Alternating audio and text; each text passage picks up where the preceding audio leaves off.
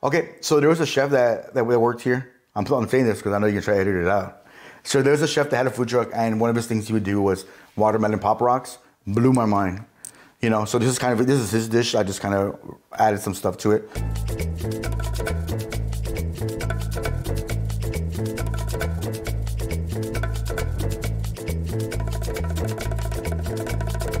This is gonna be pretty easy. So what I wanna do first is we're gonna get our tomatoes. You can use any tomatoes. It's just that my friend had these in there, so I'm taking them and using them instead. Cut them like this, long ways, right?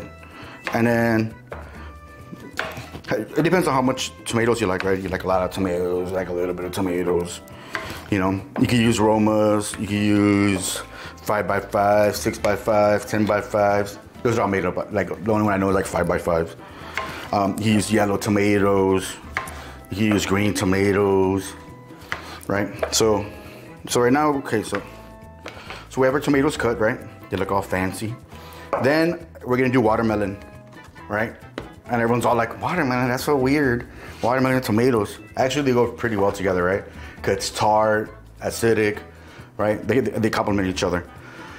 So these tomatoes I'm gonna use, I mean, this watermelon I'm gonna use is a little bit older, but that's what we want because it's gonna be a little bit sweeter, right? So then what we're gonna do is, where's my spoon? We're gonna get this, and we're gonna throw in our watermelon, right? The worst thing is getting that really soft, squishy one. That weirds me out. It's like wet bread or a wet piece of toilet paper. You don't want that, man. It's gross. Okay, so you see like I have my tomatoes and my watermelon in there, right?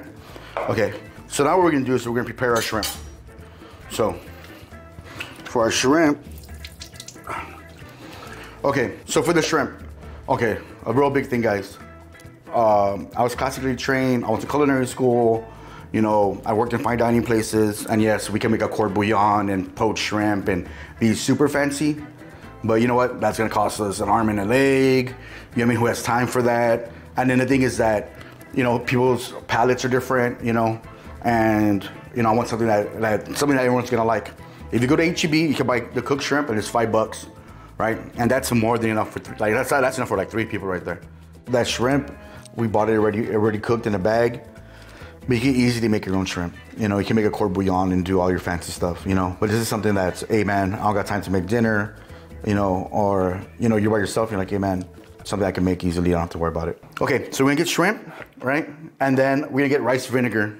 Rice wine vinegar I like to use just because it's on the sweeter side than say like white wine vinegar, super strong.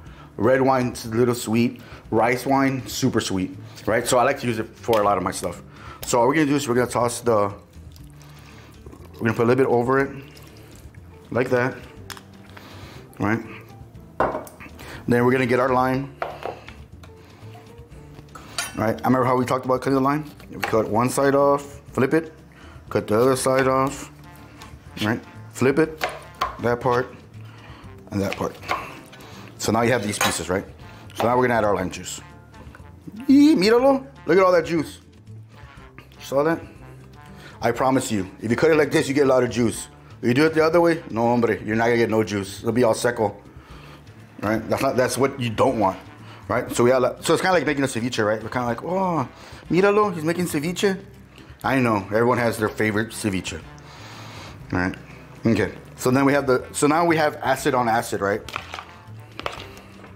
So now we're just tossing and churning like this, right? We'll make sure it's all good. Right? And then we taste the piece to make sure it's acidic enough. Okay. Then we all have this, right? For our beer. I don't know what it is, but we all love it. And it's crazy because right here it says, not for cooking purposes only. I don't even cook with the damn thing. I like it in my beer. Well, all my beer is what I usually drink it in.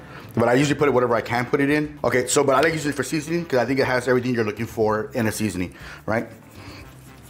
So then we add it to the shrimp like that. Okay, and we toss all the shrimp in it again. And I'm a very sour person, so if I don't pick up the flavor, I feel like I have to add more to it. Okay. Okay. One more time. Okay. So now what we're gonna do is we have the tomatoes and the watermelon, and then we have our shrimp, right? So now what we're gonna do is we're gonna get our shrimp and just do like however much you want. The only reason we're not mixing it all together is because what if we have extra shrimp, then what?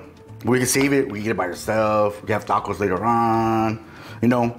Or when you get drunk off your tapache, you drink some of that, you're good, man. So then all this juice that's left over right here, all the jugo, we're gonna get something like that from the spoon and toss it in, right? So now we're imparting all this different flavor into our stuff, right? Okay, so now we're just gonna toss it like this.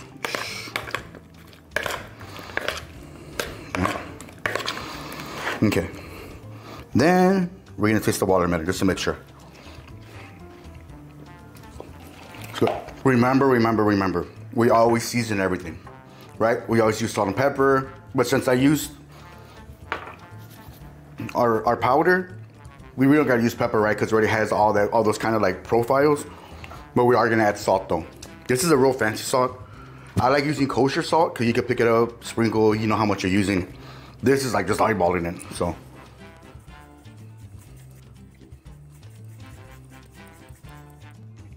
Those are big pieces. It looks like dandruff. It's huge. Okay, that's good. Okay, and then you don't have to use this, you know, but basil, I'm pretty sure everyone has a neighbor that's growing it. Go by, they don't know. Take a piece. You know, you go downtown by the Alamo, they grow it. You know what? No one cares. We'll take a piece.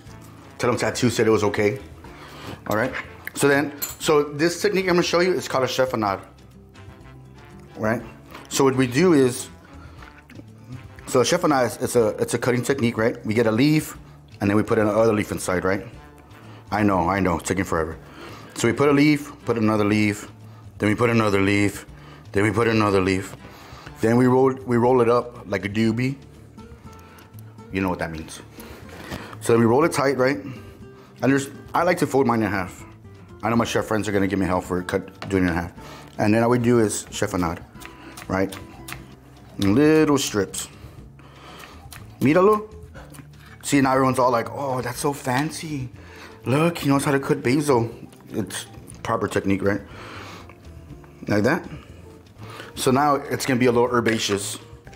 That's the first big word I learned like in like last 20 years. It's very herbaceous. Herbaceous, you know, I learned the word and my wife hates it because I use it for everything. Her car smells very herbaceous. So now now it looks like this, right? It has all this good stuff on there. Right? Okay, now to finish it off. All we're gonna do is get our little fancy bowl. Like this. Right? And then me, I'm always peculiar about the way I do stuff, so. Well, this is just for one person right here, right? So then we're piling it on. Not too fancy. Okay, that's gonna drive me crazy because it has to look fancy. Okay. Okay, so then this is our little salad. It cost us maybe like $12, $13. But it's something that we can have anytime. Something if you want to just do a snack. We're all trying to watch what we eat, right? But to finish it off, I like to use this I can't say the name of the candy, but let me just tell you, it's a candy that pops in your mouth.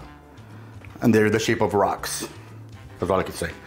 Okay, so then what we do is, this is me because I like, anyone that knows me, knows all my weird stuff. I always have to add something weird to my food. So then we do this thing. And it's like Rice Krispie treats. The Pop Rocks just adds, just a little bit of fun to it. Now you have it, and it's weird because it adds texture, adds flavor. But at the end, you're kind of like, oh man, this is so weird because it's good. It's different, but it's good.